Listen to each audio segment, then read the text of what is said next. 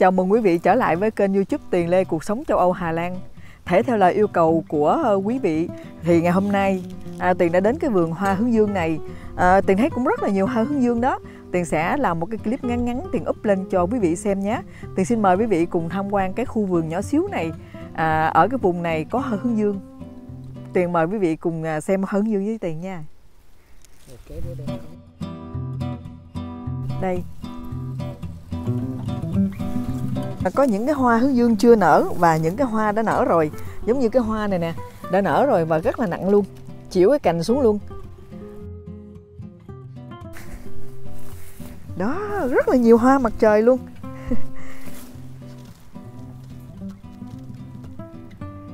Có một chú ông đang hút mật nè.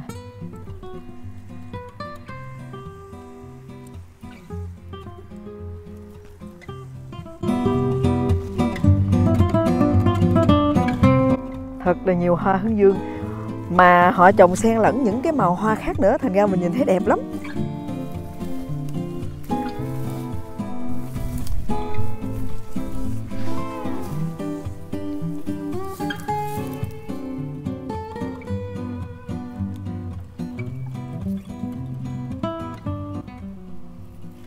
Cái hoa này là cái hoa mà cháu Linh rất là yêu thích luôn.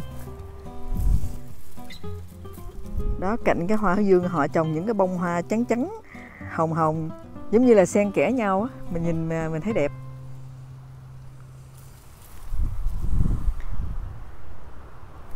Đứng giữa cái cánh đồng này mình thấy những bông hoa đó, tự nhiên mình thấy yêu đời lắm nha. Yêu đời yêu người. Những cái bông hoa đó hướng về mặt trời nè.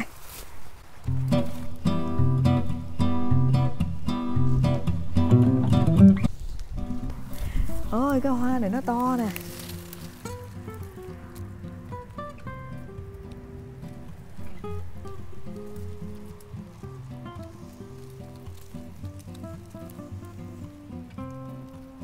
Có một chú ông đang hút mật hoa nè. Say đắm luôn. Không hay một người đang quay lén mình. Không hay có một người đang quay lén mình nha. Cứ say sưa hút mật nè. Bởi vì người ta nói là mật ngọt chết ruồi đó.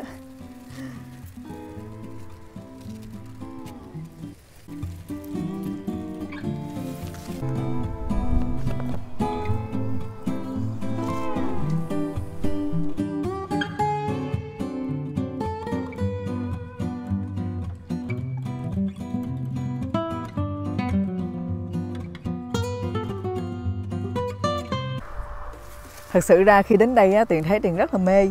Tại vì Tiền là người yêu hoa. Và Tiền biết là các anh và các chị ở trên thế giới này cũng yêu hoa giống như Tiền vậy đó. Là mình tìm những cái hoa, những cái cảnh đẹp để mà Tiền quay, Tiền up lên cho tất cả các chị, các cô ở khắp mọi nơi xem. Đó, sau lưng của Tiền là nhiều hoa lắm, nhiều hoa hướng dương lắm. Đó. Mà cái hoa này nó to hơn cái mặt của Tiền luôn.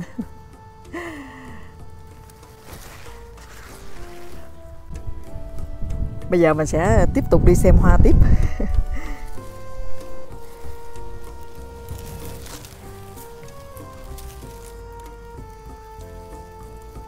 Đó, phía sau Tiền nè, những chiếc xe đạp chạy ngang đây nè. Tại vì vùng này vùng thôn quê yên ả lắm. Thơm quá. Những cái loại hoa mà hoa khô ở đây nè, Tiền ngửi cũng thơm nữa. Có những hoa khô ở đây nè, thơm quá. Có nhiều cây hoa hướng dương đã nở xong rồi đó, cũng ngã xuống dưới đất luôn rồi. Hoa nhỏ nè, một cái cành hoa này cũng mấy cái hoa luôn.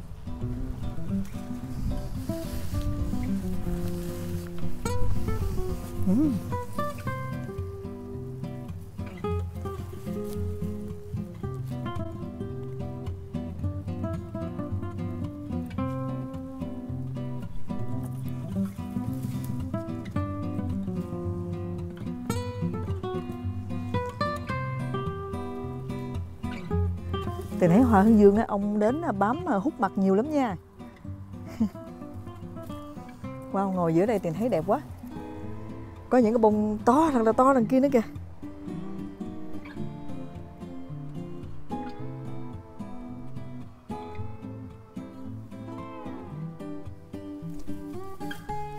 thích lắm. khi mình được vào cái vườn hoa đó mà mình ngắm hoa đó mình thích lắm. Cái người chủ ở đây họ trồng á, mình thấy là xen kẽ cái vườn ở đây nè, trồng xen kẽ những cái bông hoa tím tím giống như là hoa xôi nhái á, mà Tiền thấy đẹp. Đó, ong đến hút mặt quá trời luôn.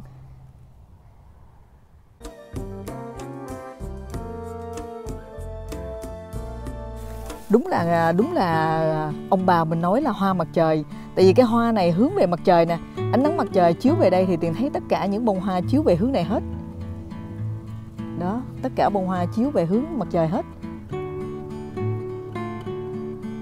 Bởi vì mình mới gọi là hoa mặt trời. Hay, Tiền thấy công nhận cũng là hay á. Trời xanh hay.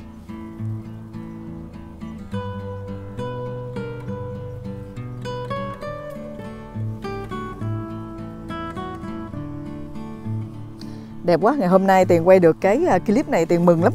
Tiền vui là chia sẻ đến cho tất cả quý vị ở khắp mọi nơi xem được cái hoa hướng dương ở bên này.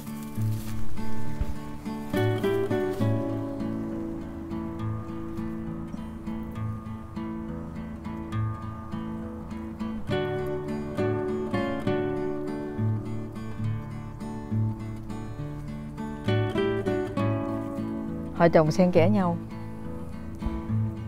Hiện tại thì cũng 1 giờ trưa rồi, thành ra là hoa hướng về cái hướng mặt trời đây nè. Đó, mặt trời đang mọc ở trước mặt của Tiền nè. Đó, mặt trời đang hướng này thì tất cả các hoa hướng dương đều hướng về hướng đó hết.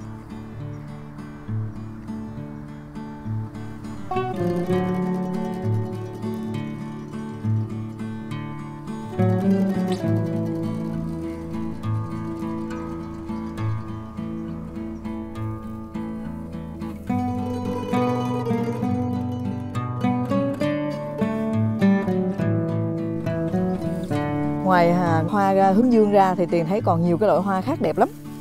Tiền thấy họ trồng xen kẽ hai cái màu trắng và màu hồng á, Tiền thấy đẹp ơi là đẹp luôn.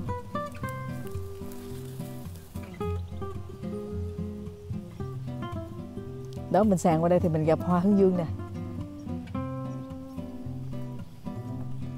Có những cái bông hoa nhỏ, thật nhỏ, và có những bông hoa to, thật là to.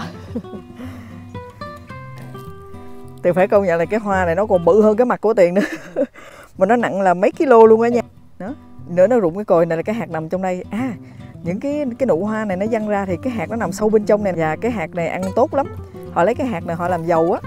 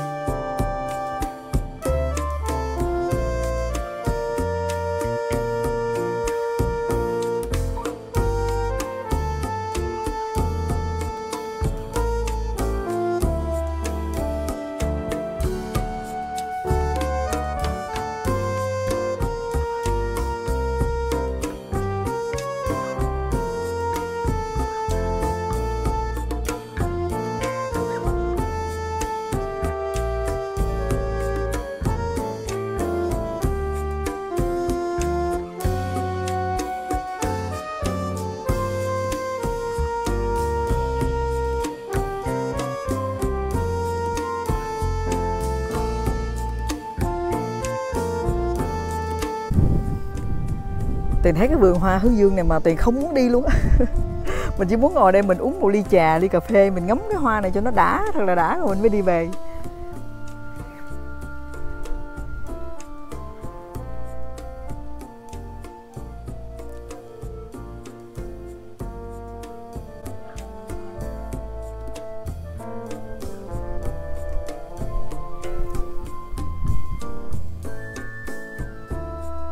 Những cành hoa rung rinh trong gió, dưới ánh nắng xuyên qua nhẹ nhẹ, làm cho những bông hoa đẹp hơn nữa.